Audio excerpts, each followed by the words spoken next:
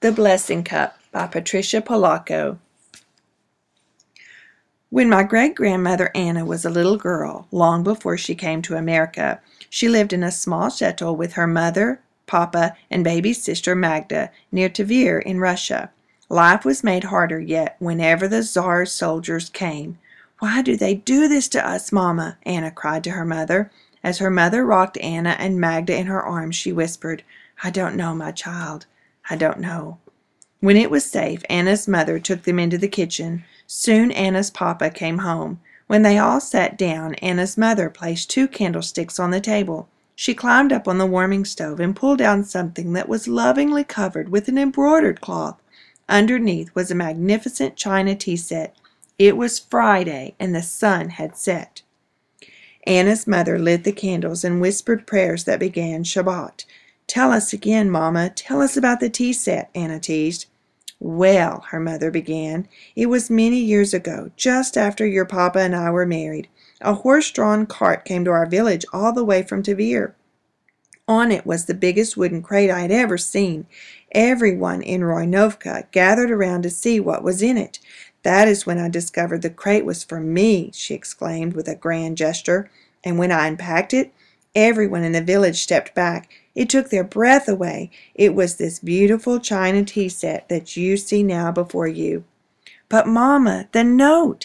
Tell us about the note again," Anna insisted.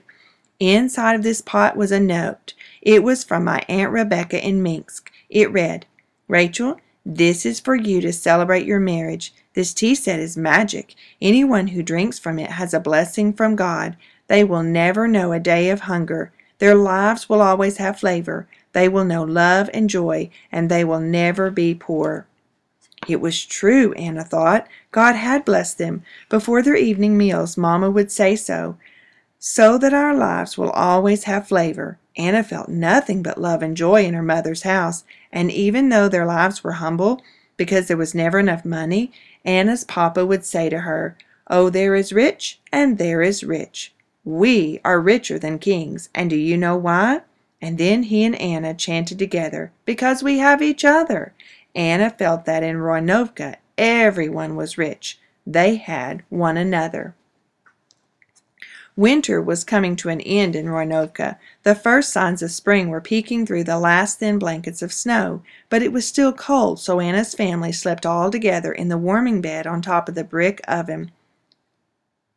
As Anna drifted off to sleep, she watched the flickering light on the oven make patterns on the tea set. It was as if they were dancing just for her. But suddenly, in the middle of the night, Anna was startled awake to terrible sounds. "What's happening, Mama?" Anna screamed. Her mother bundled Anna and Magda into the goat house, where they hid while Anna's papa ran to the temple. When her papa got there, it was too late. The temple was in flames. Rabbi Westmanel shook a paper in Anna's papa's face. "The Tsar has ordered all Jews to leave Russia, all of us," he sobbed. "This is happening everywhere in Russia," the commandant of the soldiers called out. Anna's papa rushed back to his home to tell his family. For the next days, everyone had to sell or give away their meager belongings. They were ordered to pack what they could drag in a cart or carry and leave. "Where will we go, Mama?" Anna asked. "Your papa has a cousin in a faraway land called America.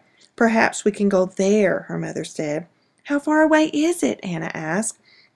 "Across a vast sea, so you must help me now and be brave." "But I don't want to leave," Anna cried softly.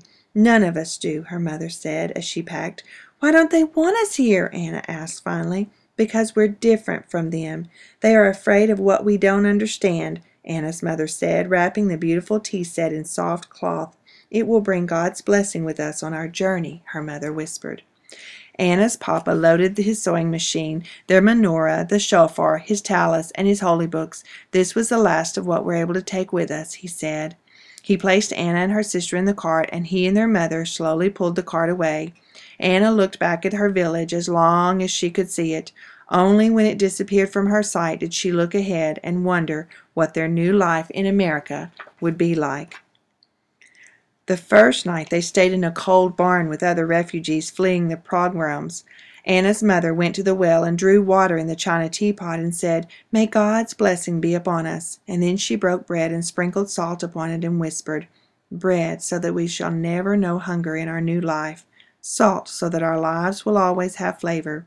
We shall always know love, and as long as we're together we shall never be poor." And then she passed the cup to each of them. They drank the water, ate their salted bread and raisins, and hugged close and went to sleep. As time went on, the journey was hard. On some nights they were welcome to sleep in barns, but on other nights they were chased away. Most nights Anna's papa slept on the ground while his family slept in the cart. The ground was damp and he shivered with cold. As months passed, Magda was no longer a baby in her mother's arms. It was a hard fall, and as they approached yet another new town it was getting harder for Anna's papa to pull the cart. Then on the outskirts he couldn't take it another step. He collapsed. Anna's mother ran to find a doctor, and when the doctor arrived he listened to Papa's chest.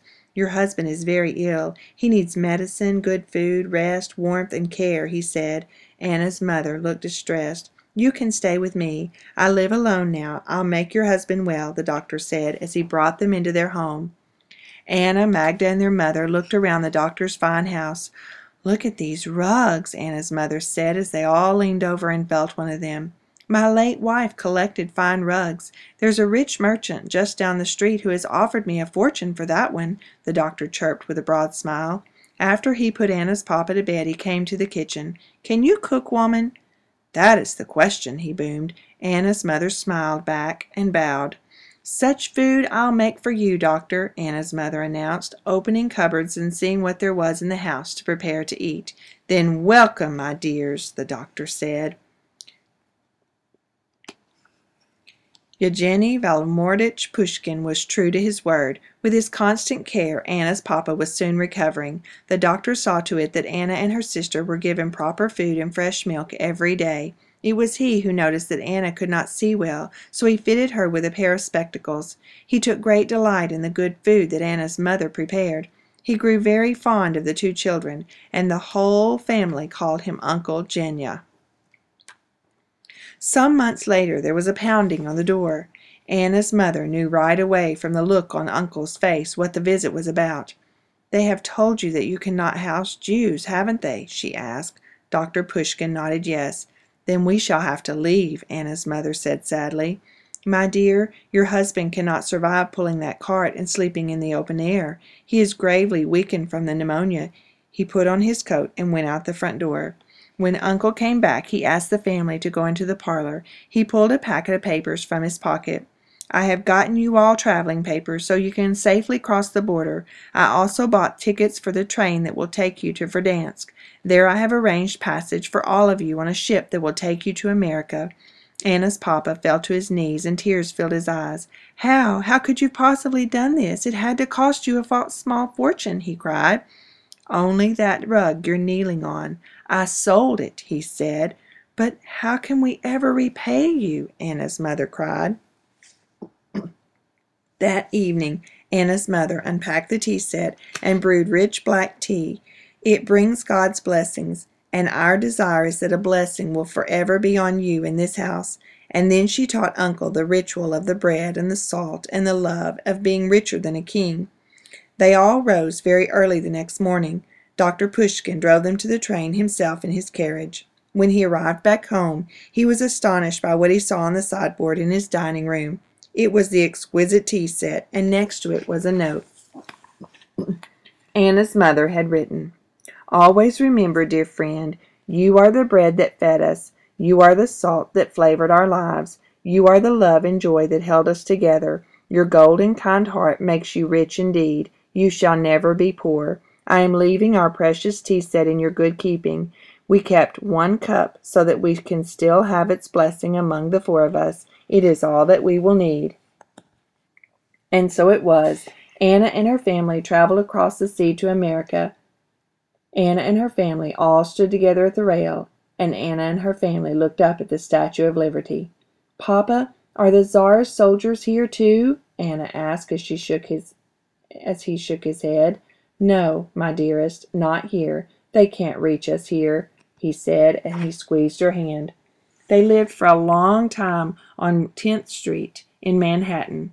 Anna's papa worked in a tailor shop just down the block from their 3-room walk-up. Every night Anna's mother got out the one remaining cup and shared tea from it with her family. As they drank, they remembered the bread, the salt, the love, and richness of being together. They also vowed that they would never forget Uncle. Eventually, Anna's mother and Papa moved the family from New York to Union City, Michigan. On every family occasion and holiday, they drank from the cup and recited its blessings. Anna's parents lived out their days on that little farm, and shortly after Papa's death, Anna received the cup from her mother.